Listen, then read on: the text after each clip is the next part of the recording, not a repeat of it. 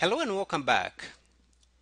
In the previous videos, we configured system-wide organizational units. We are now going to dig deeper into configuring maintenance-specific units. The first unit we are going to look at is the planner group. Planner group is responsible for planning maintenance tasks and is one of the fields that is copied to notifications and orders. We customize by going to SPRO,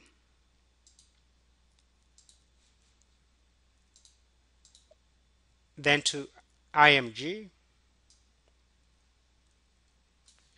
Plant Maintenance and Customer Service, Maintenance and Service Processing, Basic Settings, then to General Data, and finally to define planner groups. So we have a list of existing planner groups.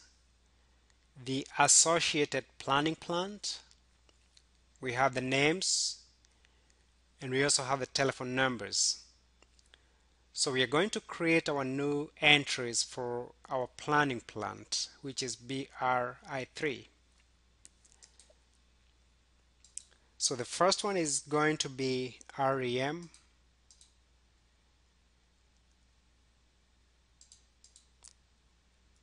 That's Real Estate Management, telephone 123. Second one is Utilities.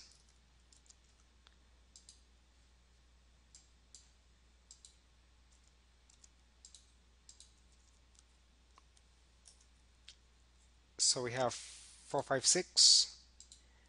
And the last one is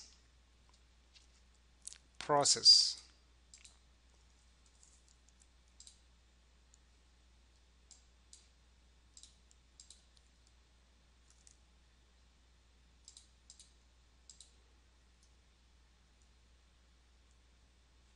Seven, eight, nine.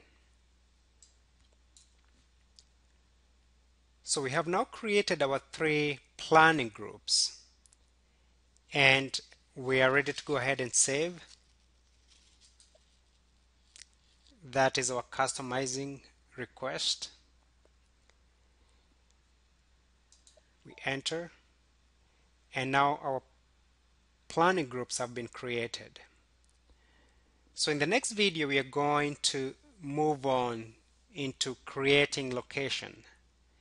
This is the physical location of technical objects such as equipment. So thank you for watching and see you in the next video.